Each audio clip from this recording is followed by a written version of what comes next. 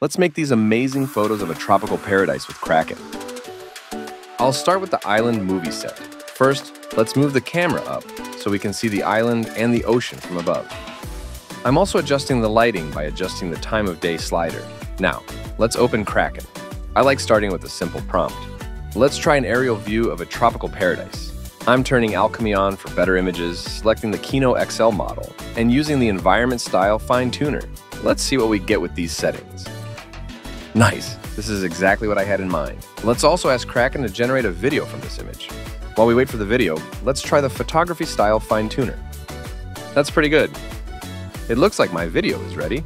Let's download the video and play it on my computer. This is awesome! Next, I'll go back to 3D, change the camera angle and lighting, and open Kraken again.